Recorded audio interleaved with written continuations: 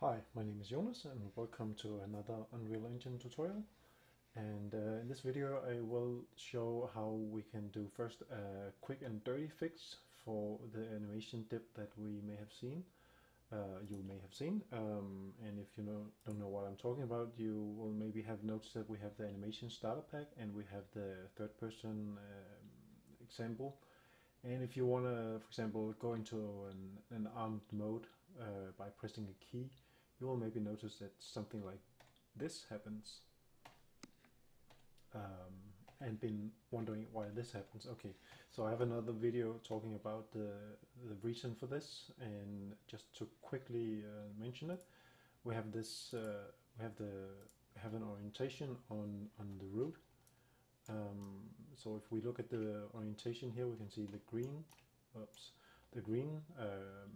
which is I forget. This is the y-axis is pointing down, and this is on the third-person character animation. And if the other animation I'm using is iron sights something. And here we can see that the green, this y-axis is pointing forward. Okay, better. Okay, so that's a real problem. So when we make a blend between these two, this axis turns. Okay, so the quick and dirty way to fix this, if you are not really, it's just annoying, and you anyway plan to fix this later on, is to go into your animation blueprint, and you can see I have a state called armed, which is basically just the iron sights copy, this one. So if you want to make a quick fix for this, we have these transitions going up, one saying if I'm armed, then go to this pose, and if I'm not armed anymore, then go back. So if you click on any of these two, you will notice that there's a duration, and defaults always to 0.2. So if you zero this one out and also just zero this one out, and click play, and then now switch, you will have an instant switch. So now Unreal Engine doesn't have any time to interpolate between these two modes. So it just switches back and forth. Unfortunately, this also means that the animation or the translation between the arm position does not show now. So that's kind of a bummer. So if you are satisfied with this, you can stop watching the video now. But if you're interested in how to fix this yourself, either you can keep watching basically. So I just noticed that I have 8 animations here, and on the animation starter pack I have tons of animations, quite a few actually. So what I want to do is to fix one of them to be like the other one. So I'm going to take the animations from the third person character and just show how I will fix one of these 8 animations, and what you need to do afterwards is to fix the other ones yourself in a similar way. So first off, I will export this one to my desktop, and I will open up Maya. If you don't have Maya, then go get it first and then import it. Okay, then we have the skeleton here, and let's see, we have 78 frames, so let's start off by typing 78. So we only have these when we export it again in a moment. So this one is turned wrong. So what I figured out like we could do about this is to click this one, the pelvis, and click Shift P to unparent this one. And then these nodes, these bones, which are lying down right now, I don't really use them. So unless you need them, then you want to actually take this one and then rotate your x-axis. So, but for this example, you can do this. If you know what I'm doing, you can just delete this one. So instead, I'm just gonna click on the joint tool up here, and insert a new root, which I will give a little bigger radius. Make sure it's 0 and 0 and call it root. Okay, so I'm gonna switch to this one and the pointing tool and select my pelvis again and shift click and click the root and click P. So now they are parented again. So if I move the animation, something what you will notice is that he moves in space. So that's the reason for this, and this is what we will fix now. So the reason is that the pelvis is oriented in another way when they are unparented. So now the X or the Y and Z axis are now switched. So I just basically need to switch them back again and make them so it returns to the original position. So let's go into the animation editor, Windows animation editors and graph editor, and here I am on the pelvis, and as I mentioned that Y and Z has changed position. So I just want to basically take note.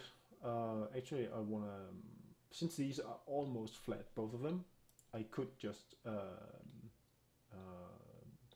parallel shift them up so they align with each other's starting point. But I will show how you can do this, I think, in a more precise way, because that's what you really need. You need actually to switch these two. So I mark all of them, and I press Ctrl C to copy them, and I switch to the Translate C, and I paste them. Oops, sorry, bad, sorry. I make sure that I am at the end frame here before I do that. Alright, my bad. So back again. Translate Y, mark everything and copy that. Switch to the Translate C and paste it. So that puts it over here. So what you want to do now is to zoom in, and I'm just using the scroll mouse of on my mouse, scroll button on my mouse, and Alt, what do I do? Alt middle click to pan around, so I can get closer in, and then I select, as you can see here, that frame where it was before. Select all this, and then I okay, first of all, I want to note that this one starts at -10. So before I can shift or Control X to remove these, I note that this started at -10. So I switch to the Translate Y, and I paste this in. So now it's up here. And then I want to do the same up here. I want to remove the beginning here. Oops. So something about there, and just hit delete. So now I got rid of those keyframes. So oops, and I forgot actually to take note of where it starts. So zooming in and noting that it starts at about, don't have to be 100% precise, but it's about 91. So -10 and 91 are the two values we need to remember. Okay, so delete them. Okay, so this one I wanna now, if you click first this one, and then you can click this tool, region tool, scale, move and move keys, and then middle click and then drag this over here, so it begins at the first frame, and actually let's move it down so that this one starts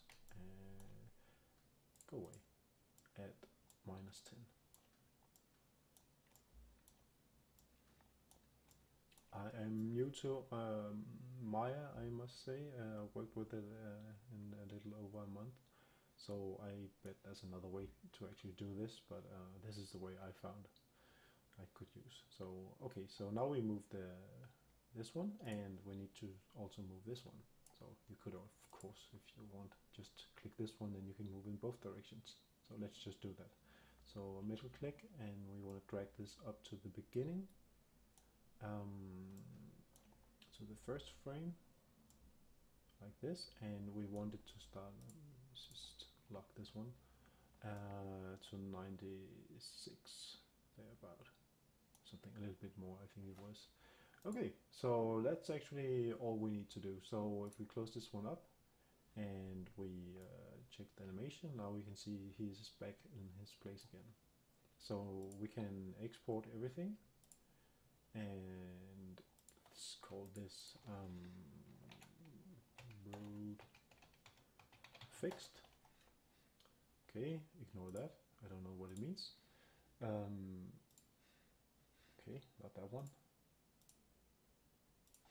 My quick and dirty import my root fixed. Do I want to override? Oh, I already have it. Okay, anyway, I will override. So I will import it onto the third person mannequin.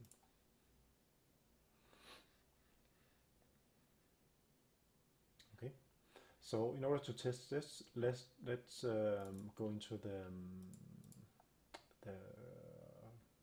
blend space for the running, idle, running, walking animation, and then replace the idle state.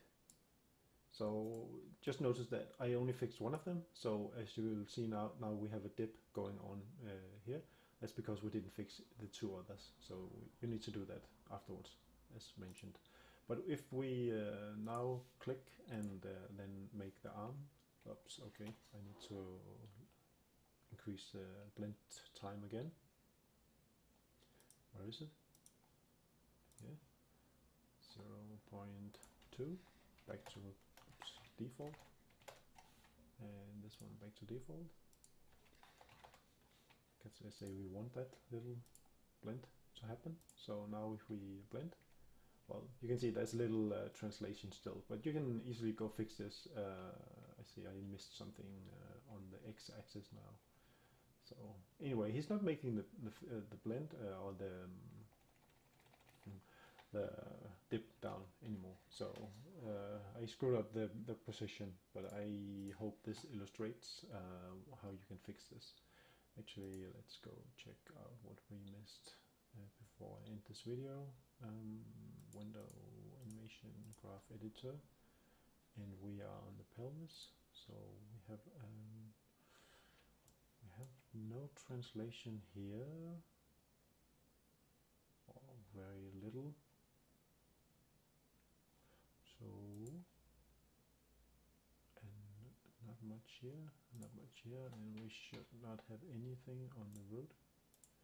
This is X. Well, I am not actually sure what I missed.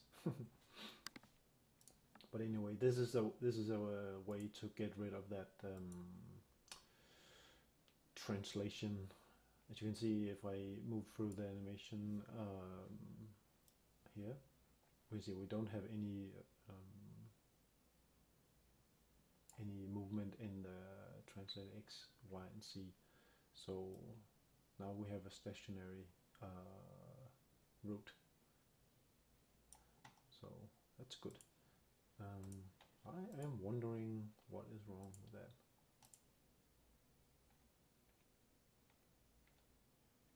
Okay. Well, it seems to need a little bit of fixing more. But anyway, you got rid of the dipping.